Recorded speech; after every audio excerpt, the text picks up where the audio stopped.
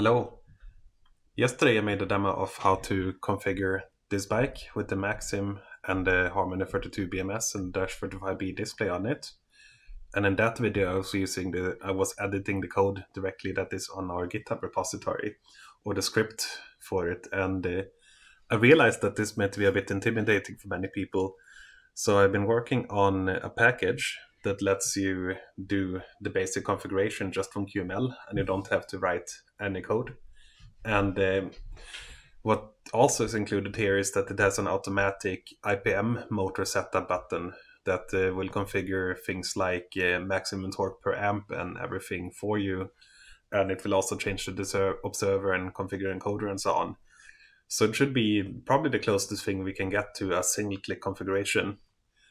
I can start by showing what is on the bike and how it is configured.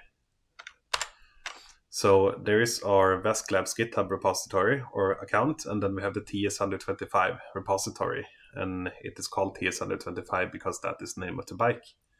And here we have the cable harness as a KiCad project.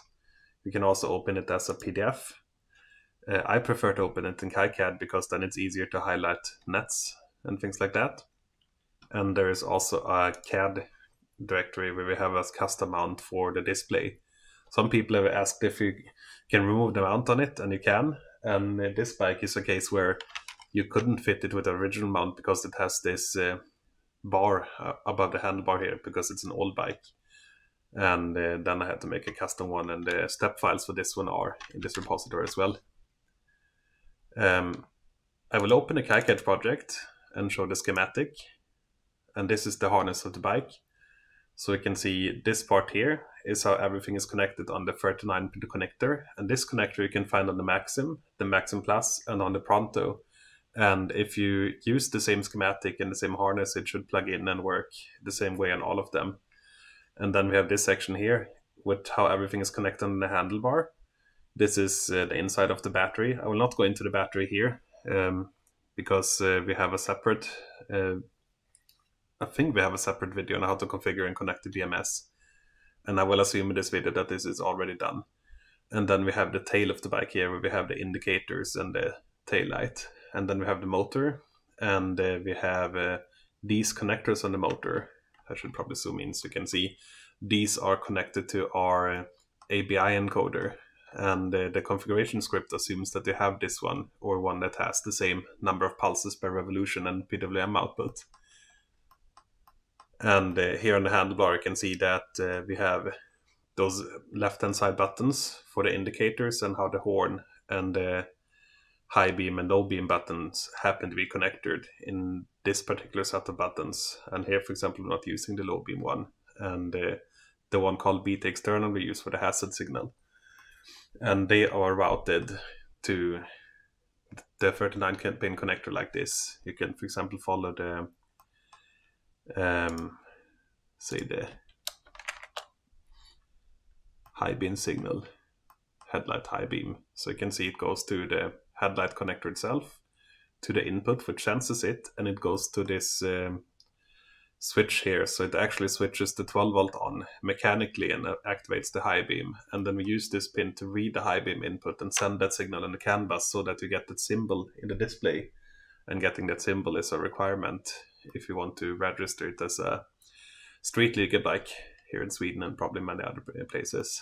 And the same thing, it's not the same thing for the indicators, because the indicators, they connect to the indicator inputs, the buttons, and then the outputs from the indicators, which you can see here, they go to the outputs here on the connector. So we read the buttons using the Maxim, and then we actually do the indication signal itself with the outputs on it here. And that also allows us to do this thing that I will show, I think I've shown it before, where when it's not indicating, that they have a dim glow in the indicator, which looks quite good. And you can also disable that. So that is roughly how you start with the schematic. And how we made this harness, we just wired it up with regular automotive cables and used, I think it's called some kind of cable wrapping tape, and wrapped it around. It wasn't that much work, so it's quite easy to follow these connections and wire it up. So I will start by switching the bike on. And this key goes to the Harmony 32 BMS that does the pre-charge and then switches everything on. And what I've done already is I configured the display to connect to my Wi-Fi here. But if it's not connected, you can connect it using CAN bus or the Bluetooth from the Maxim and so on. So there are a few ways to get in. And here I will be using Wi-Fi. And now I'm on the Maxim. I will actually start by uninstalling all of the packages. I should have done that before I started the video. But install the package, load the default motor config, and load the default app config. And now that I changed app config, it might change CAN ID. No, I don't think it will because it already had the default one. So the Maxim now is as it will come when it is shipped, with no configuration done and no package installed. And this device here called SDR365IO, that is also the Maxim actually. That is the ESP on it, or the Express. So the Maxim has both the SDM that runs the motor control and an ESP32 that has Wi-Fi and Bluetooth and controls some of the functions in the 39-pin connector. And same thing here, will uninstall the package on it. So, and the display comes pre-installed with the package, and this one, except making connect to the Wi-Fi, I haven't done anything to it. So I will start with the IO board. I will go to the VESC packages, update archive, and you should update this archive before starting because I just started working these packages and there will probably be some updates in the near future as people ask questions. Then I will try to make it a bit more user-friendly and fix bugs if there are. I mean, there will probably be some, but if there are any, as we discover them. So now with the arcade updated, the IO board selected, I will do install. And this is the VLBike 39P ESP package. And now if I select the Maxim 120, you see that it shows the VLBike 39P SDM package. So it will only show the one that can be installed when it's selected in the device list here. And I will install this one. And I will start with the Maxim itself. So now when I have the package installed, and I go to the first page, and notice also this could all have been done from the mobile interface, even over a Bluetooth connection, because it's not really using anything specific in the desktop version of VESC Tool. So now we have the package installed, and then we have the app UI, and then we have 4 tabs in here. The motor detection, the input configuration, because we're not using the ADC app, and the reason we're not using it is so that we can have cruise control. And in fact, it's using the VESC remote app, and that's why we have the configuration page for it here. And I also added a tab that is essentially a shortcut to the additional info page, so you can set up your motor poles, gear ratio, wheel diameter, and so on. And these need to be set in order for the speedometer to show the correct speed, because it needs to know your wheel size and gearing and everything. So now it is installed, and I just want to show on the other side, this is how the chains usually look on this bike. And what I've done now, I've removed this primary chain, so the motor is just spinning freely with the gear like this. And if you can do that, I would recommend it, because the detection will be safer and more accurate and more often successful if you don't have a lot of rotating inertia connected to motor. But if it's hard to remove it, it usually works by just putting the rear wheel up above the ground. So that is the state of the bike now. And I will do configure motor. You can see here that we have the VESC Labs ABI encoder selected. I will set the motor current. I want to run this one on 600 amps later, and you have to use your own judgment and the motor datasheet and so on to come up with a good number here. And the detect current, which is what it uses to spin up the motor in open loop, I will leave that as the default. So I will click it. It will ask you to confirm, because it will start moving things now, and I will confirm it. And I also have RT data selected here, so I can see the current down here. And now the motor there is, spinning and doing its detection and so on. Configuration done. It also updated the config. And now if you want to, you can go to FOC and see that, well, we have all of the values. The encoder detection seemed to be successful, and we have a very high sensorless ERPM. So this one actually runs encoder all the way. because that usually works a bit better than the observer when you have a salient IPM motor and you push it to the very limits. And the next thing to do is to configure the input. And here we have 3 gauges. And if you do poll voltage, it will poll the throttle voltage, the brake voltage, and it will show the combined output. And then if you go to the bike and move the throttle and brake, you can see the throttle gauge moving. You can also see the output moving, and here you can see the brake moving. And what you have to do here, you have to move them to the minimum and maximum values, note what the voltages are, and enter them here. And they have the correct values here by default, because when I made the script I used my bike for it. And then if you don't happen to have a brake lever, if you only have a throttle, you can untick use brake here. And when you have set all of this, you can do right. Now I unticked brake, and if I do that, you can see, for example, that if we use the brake now, it will not affect the output. It will affect the brake voltage. And if I tick it again and do right, now you can see we get a negative output.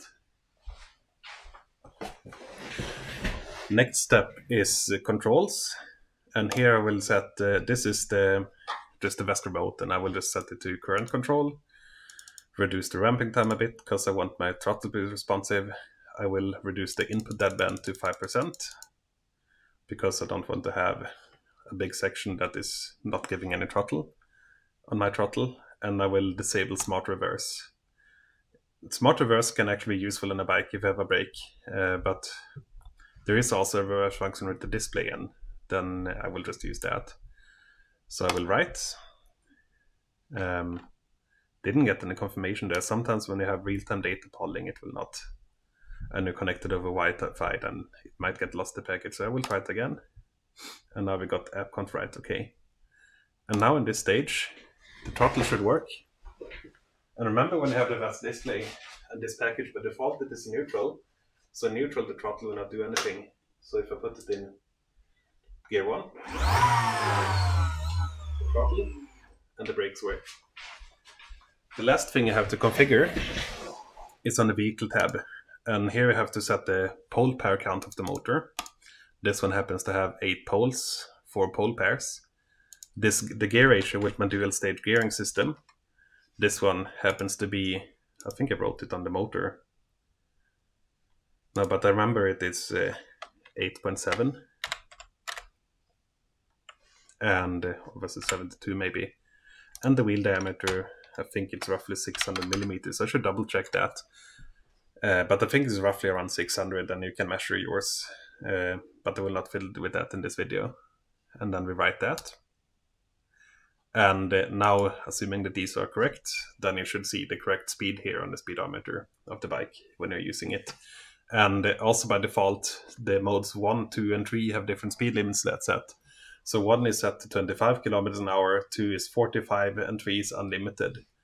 And you can go and change what they are in the code. I might add a new tab here to change them at some point, but it is not there yet. But this is essentially everything you need to do to get the bike running. On the ESP, on the IO board, you don't really need to configure anything, but you can, and I will show that briefly. And all you can configure on this one is really how the indicator glow I mentioned before works. So now if I switch on the lights, and you do that with this button here that comes with the display, you can read that in the manual too. You see that we have a dim glow on the indicators, and when I'm indicating they go brighter.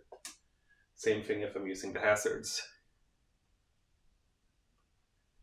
And if you happen to have an indicator where they flicker or do something weird, or you simply don't want to have it, you can disable it here by, for example, going down to 0 and doing right. And now you see that the glow is gone.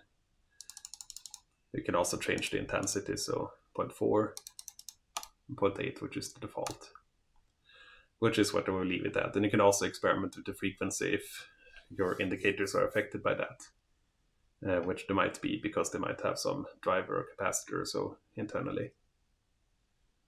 And that is really everything there is to it. To recap, you update the packages, update the firmwares, install the 39p SDM package on the SDM, the Maxim 120, or the Pronto, or whatever you have.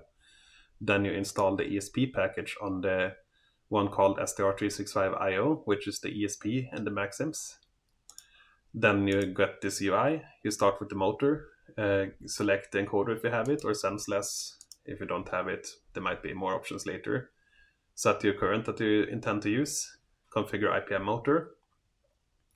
Then the motor is done. Then you go to input, try your throttle and brake, set those values with poll data active, write them, activate your throttle, change things here if desired. You don't really need to change anything here. The only thing you have to do to make it work is to set it to something other than off, and something other should essentially always be current. And finally, you go to the vehicle page and configure your gear ratio and everything for the speedometer to be correct. And then if you want to, you can go to the IO board and configure the indicator glow, which is, there might be more things here later on, but now that's the only thing you can do. And now you have the complete bike. It also has cruise control and the different drive modes and everything. Headlight, and we had in the screen you can see the headlight symbol and the indicator symbols and everything. And it has like things like the brake will disengage cruise control, and all of these things are working. And it feels pretty polished like this with this current setup, and it's quite easy to replicate for what it is. So yeah, hopefully this is useful. And if you have any questions, if something doesn't work, just let me know, and I will try to help and also try to update the package, and if there is something that could be made simpler.